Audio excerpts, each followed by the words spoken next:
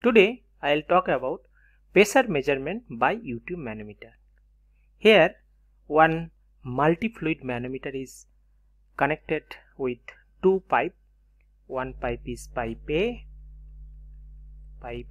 and center pressure of this pipe, that is PA, and density of the fluid is rho 1, and another pipe is pipe B and center pressure of the pipe is PB and the fluid density is again rho 1. Now we have to calculate what will be the pressure difference PA minus PB. So we have to find out PA minus PB, how much. Now first we know that pressure acting on the same continuous fluid at same reference line will be the same.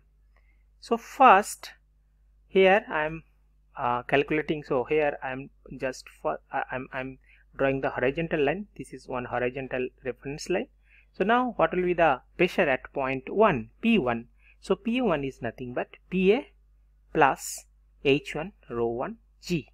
Now the P1 is equal to, that is pressure 2.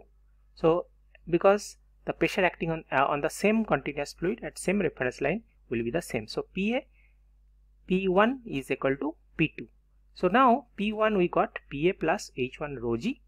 So P2 will be P1 plus H1 rho G.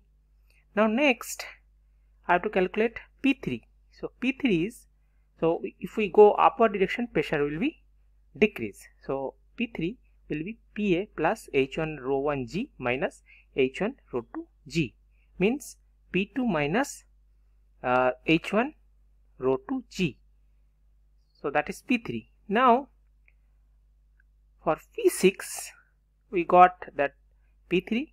So now P6 will be, so P3 minus H2 rho 1 G, then minus H3 again rho 1 G, H4 again rho 1 G.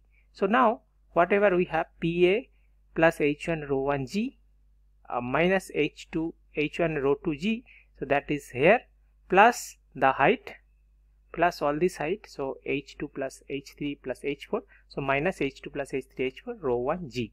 So that is P6, this point the pressure. Now in the same pressure acting on the same continuous fluid at the same reference line, so now that will be P7, means P6 is equal to P6 is equal to P7. So now we know already P6, so that will be P7. Now P8 will be, so P7 plus, means it is going downward direction, so P7 plus H4, so this is H4 rho 3 G. Now what will be the pressure B? Pressure B will be P8 plus this height, that is H3 rho 1 G. So P8 we know, that is P7 plus H4 rho 3 G, so P7 plus H4 rho 3 G plus H3 rho 1 G, and P7 we know, that is P7 is equal to P6, so that is PA plus H1 rho 1 G minus H1 rho 2 G minus H2 plus H3 plus H4 rho 1 G. So that is there,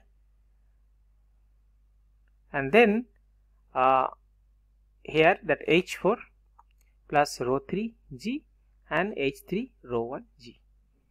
So now finally if we do the reorganization, so now here first PV minus PA, so PV minus PA is H1 rho 1 G minus H1 rho 2 G minus H2 plus H3 plus H4 rho 1 G plus H4 rho 3 G plus H3 rho 1 G.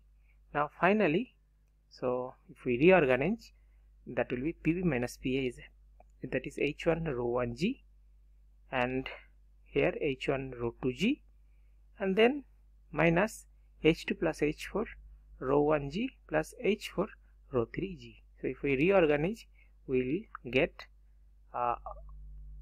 this formula. So PV minus P1. So you can take this and then reorganize, you will get this. That's it. Thank you.